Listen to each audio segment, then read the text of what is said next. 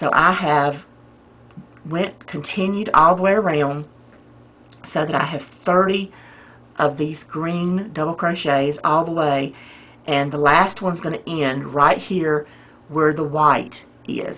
Okay, so then what we have to do after we've got that, we're through with the placemat instructions, and we go down to the bottom of the page to the coaster instructions and do round 2, and that's actually the last swirl part that you'll do, and those instructions down there says to pick A back up and to do two double crochets in the next 10 double crochets.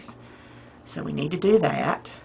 So I'm going to firm my yarn loop back up where I had it really big so it wouldn't come out, and then I'm going to go into these double crochets of the previous round, and I'm going to yarn over, go into that first one, and remember it says to do 2, so this is a good place where I'm going to start my counting. 1, and then I count 2 because I want to do 2 in that same one, and then I go to the next double crochet and I say 2,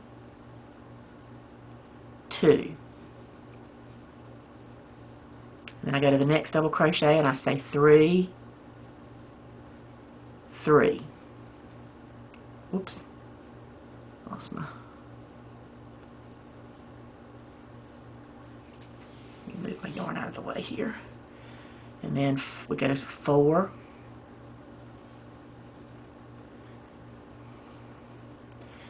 2, because I'm doing 2 in each one, and then 5, 2, and just by me saying 2 each time, it just reminds me that I have to do 2 double crochets in the top of each one of those. And you could also count since you know you've got to do 10, because it says 2 double crochet in the next 10 double crochets, and that's 20. So you could even start counting and go count 1, 2, 3, 4, 5, 6, 7, 8, 9, 10, and know that you've got to do 10 more. You can do it that way too. So now I've already done 10. So let's see. Actually, that's 1. Yeah. Let me make sure. 1, 2, 3, 4, 5. Yeah. So now I'm going to do 6, and then I'm going to say 2, so I'll remember to do another one, then 7, 2, and then 8, 2, whoops, keep wanting to lose my yarn, and then 9, 2, and then the last one, 10, 2. Like I said, we can go back and we can count those back to here. So that's the first one right there. So 1, 2, 3, 4, 5, 6, 7, 8, 9, 10. I've got 10 2 double crochets and 10 stitches, and that's where I'm supposed to be. So now what we're going to do is we're actually going to end off the white. Now to end off the white, what the pattern states and what you're supposed to do, it's worded that after I do those 2 double crochet and those 10 stitches, to do a double crochet in the next stitch, which is just 1 double crochet, just like that, 1 double crochet. And then in parentheses, or in between the stars, it says half double crochet in the next, single crochet in the next, and slip stitch in the next, because we're stopping, we're ending our white. So I've done the double crochet. Now I'm going to yarn over and do a half double, and then I've got to do a single, because we're getting shorter and shorter stitches, and then I've got to do a slip stitch. And what that has done is I have ended off my white. I don't have any more white to do, and I'm going to just pull that tail yarn through and snug that up, because I don't have to do any more white. So now we're going to come back around here to the green, and all that we need to do is just finish off this green. And we couldn't do this before because we didn't have any white stitches to go into until we did those 10. So that's why we have to come back to our green, and we're just wanting to snug, lower those stitches to end it too.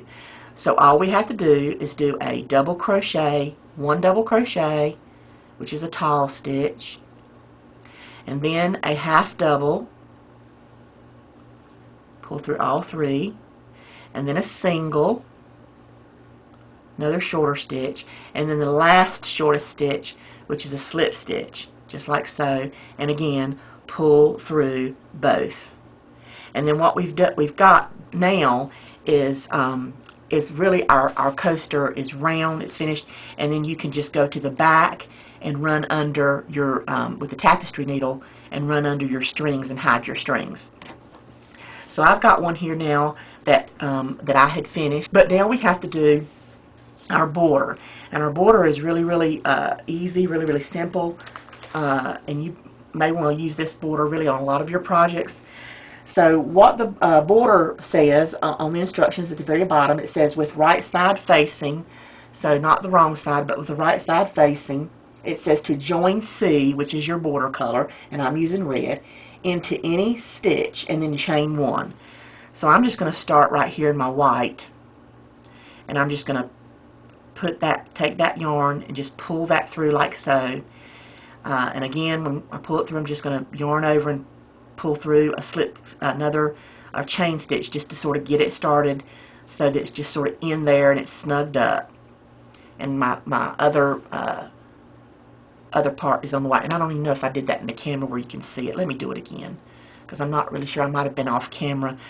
This little sticker's here to teach me to stay in the middle, and I still forget and pull away, so I'm sorry for that. Pull that little loop up and then yarn over and pull through again, and that just sort of firms your yarn up when I've pulled in that next color. Okay, so now I've got that ready to go. And then after I've joined that in, it says to chain one. So I just go ahead and chain one. I mean, I've already actually chained one, but I just chain one again. That works out pretty good. And then it says in parentheses, single crochet, chain two, single crochet, all in same stitch. So we're going to do that actually right here in this stitch right here where I'm at. So I'm going to single crochet, chain two, 1, 2, and then single crochet again, just like so. Okay. Then it says to skip the next stitch, and then it says repeat from the star around. And so what it's telling me to do is to follow those same instructions again, which is a single, chain two, and a single again. But before I do that, I want to skip that next stitch right there and just go into the next one. So I'm going to do a single, chain two, and a single, all in that same stitch. And see, that's making our little border, our little scallop border.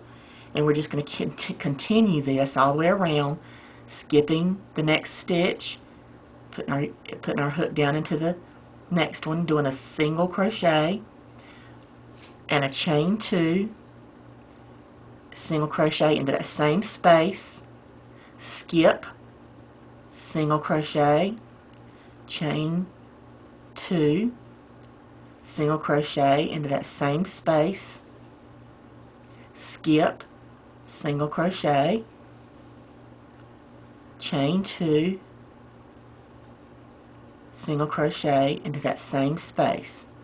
And we're just going to continue that all the way around until we get to the other side, and then we're just going to slip stitch because it says slip stitch to the first single crochet.